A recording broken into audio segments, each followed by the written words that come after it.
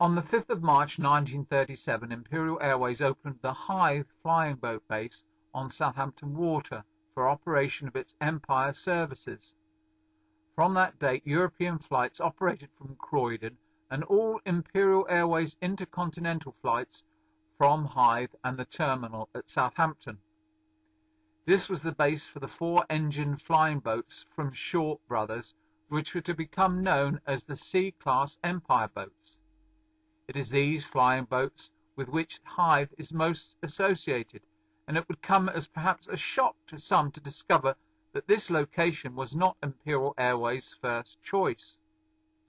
The decision to move to Hythe was not taken for any regard for the Admiralty shed, first used to house flying boats in World War I, or the former occupant, Vickers Supermarine.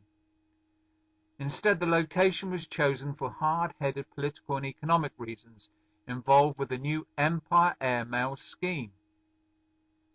It was Langston Harbour, to the east of Portsmouth, that was to be the Empire Airmail scheme base.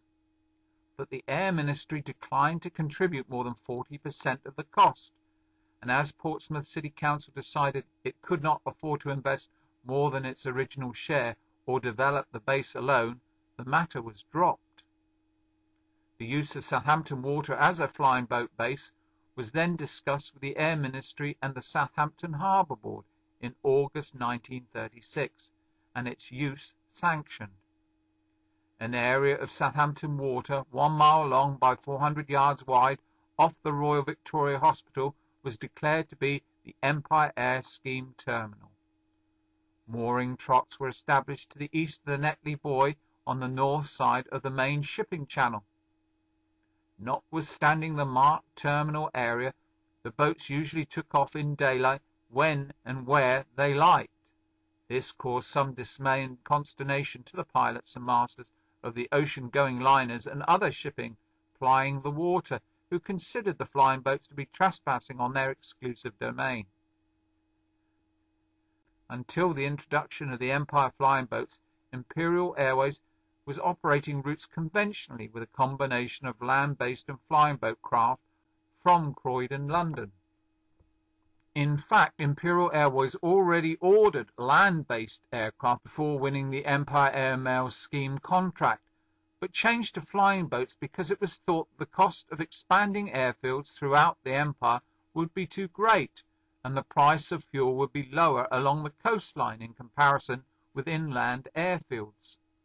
Therefore, it was considered more cost-effective to invest from the drawing board in 31 large four-engine flying boats with greater cargo space from Short Brothers at Rochester in Kent, and all the mainline Empire routes were eventually operated by these C-class flying boats. The impetus of these great changes at Imperial Airways was the government introduction of an unsurcharged, that is, without any additional charge to the airmail postage, known as the Empire Airmail Scheme. Today, social media plays a significant role in most people's lives. But in the days before the internet, writing letters was about the only way most people could keep in touch around the world. On the 8th of December 1934, the UK to Australia mail service opened, operated by Imperial Airways from Croydon to Karachi, Indian Transcontinental Airways from Karachi to Singapore, and Qantas from Singapore to Brisbane. On the 13th of April 1935, Imperial Airways and Qantas Empire Airways opened the 12,754-mile London to Brisbane route for passengers for a single fare of £195. This was a weekly flight with a journey time of 12.5 days. It was on the 2nd of July 1936 that Canopus was the first of Imperial Airways' fleet of Empire flying boats launched on the Medway at Rochester, and in October made the first scheduled flight from Alexandria to Brindisi by a C-class flying boat. In December, Imperial Airways Caledonia carried Christmas mail 1,700 miles non-stop from Alexandria to Marseille in 11.25 hours, and the following day flew Marseille to Southampton in 4.25 hours. And on the 8th of February 1937, Imperial Airways began regular operations from Southampton to Alexandria with flying boat Castor. On the 5th of March 1937, Imperial Airways opened the Hythe flying boat base. The terminal was situated at berth 101 in the western docks using pontoons, but in 1938 a new terminal was opened at berth 108.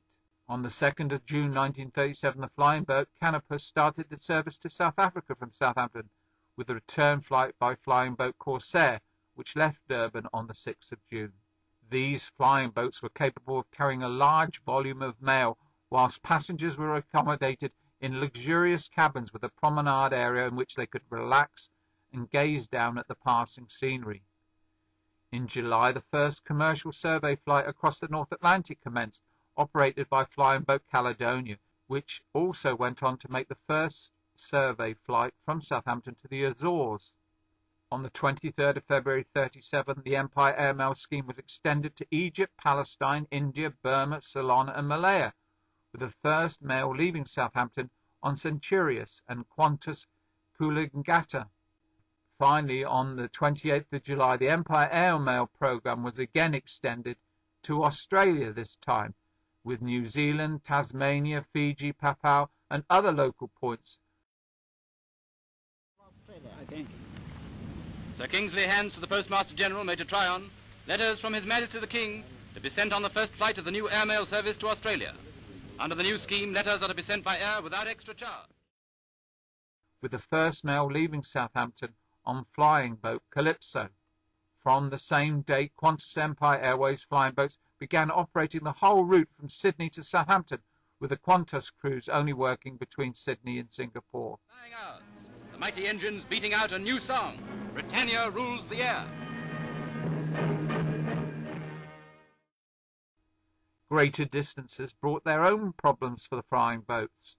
On the 20th of January 1938, the first flight refuelling test was completed by flying boat Cambria under the direction of Sir Alan Cobham, and on the 6th of February the first separation test of the short Mayo composite aircraft took place.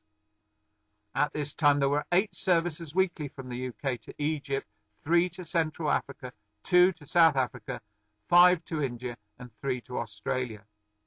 However, the British government announced its intention to merge Imperial Airways and British Airways Limited to form a single chosen instrument, British Overseas Airways Corporation, BOAC, and the necessary bill received royal assent on the 4th of August 1939, just prior to the commencement of World War II. Nevertheless, the short S-30C class flying boats still continue to operate, flying to India and Karachi. From the 5th of August 1939, the first regular weekly experimental return commercial airmail Southampton to New York transatlantic flights began using 2 modified C-class flying boats, Cabot and Caribou, which refueled in flight. On the 3rd of September 1939, following the formal declaration of war, the head offices of Imperial Airways, British Airways Limited and the Civil Aviation Department of the Air Ministry were evacuated to Bristol. The airline's land planes were moved from Croydon and Heston to Whitchurch, and Imperial Airways flying boats from Hythe to Poole in Dorset. And the 30th of September saw Imperial Airways flying boat Cabot arrive at Poole, completing the 1939 North Atlantic programme. On the 24th of November 1939, British Overseas Airways Corporation was established under the BOAC Act, and Imperial Airways was no more.